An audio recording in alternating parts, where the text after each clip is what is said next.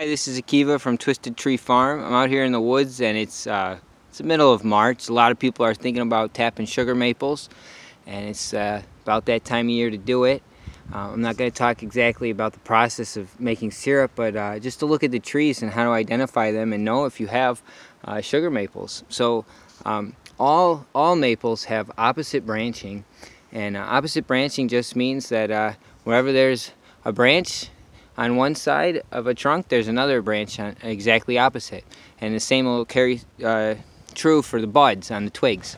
So this is I'll look at that in a moment, but this is a bark of a mature sugar maple. This tree's probably 60-70 years old, and see these plates of bark?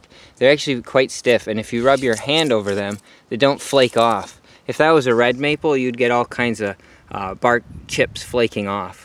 And then a lot of times on sugar maple, you see this white lichen here. That's really common on sugar maple.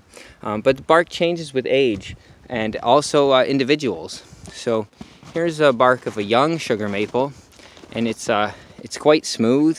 It's very smooth, but when you rub your hand on it, you can feel lots of little rough bumps. But pretty much almost all of these trees are sugar maple, and we'll just take a look at a few different shades of bark you might find in the woods.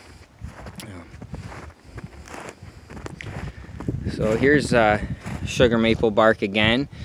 Sometimes they'll do this at this young age. This tree's not big enough to tap.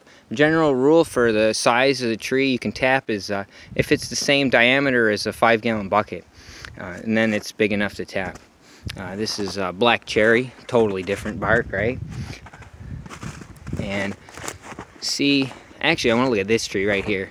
A lot of times when they're really vigorous, you'll get smooth bark even on bigger trees, but this is again sugar maple. And if you're ever not sure, you can always look up at the crown and follow the crown, or follow the trunk up to the crown, and find some branches and see, are they opposite, are they alternate?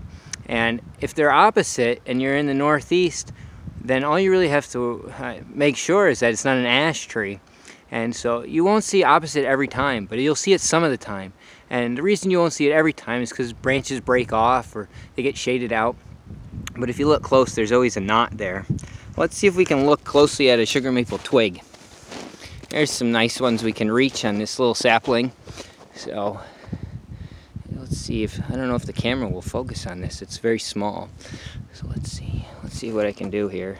But sugar maple twigs and buds have a pointy bud. I don't know if I can get this to focus. It's pretty small. Let's see, maybe if I hold it against my shirt there. So it's pointy, it's dark. I can't tell what's showing up. There's a good glare in the camera. But it's a pointy, dark bud, and if you look closely, it's beautiful. There's all kinds of scales and leaf scars. I think sugar maple buds look like spaceships. I mean, they're just stacked pointy buds, and red maple buds are going to be blunt and quite red, where sugar maple buds are pointy and brown. But the truth is, you can tap any maple tree. You can tap box elder, which is a kind of maple, ash leaf maple it's known as, or you can tap Norway maples, you can tap sugar maples, you can tap red maples, you can tap silver maples, and they all have sweet sap that can be boiled down. But sugar maple has the highest sugar content, so you might just be boiling a little longer. I think they all pretty much taste the same. Let's look at a couple more sugar maple barks just to make sure you have the right tree. Here's sugar maple right here, and these two also. These are really common looking barks. This is generally what they look like, and if you rub your hand over it, you'll feel it feels pretty solid, stout, and rough bark. But just a total amazing gift of the forest, sugar trees growing out here in the wild. So I hope you tap your trees, and if you're not going to make syrup, that's fine. You can just tap your trees and drink the sap, and it's full of calcium and all kinds of minerals, and it's a great drink. In Korea, they call it the good for the bones drink. So thanks, sugar maple, for being out here. My God.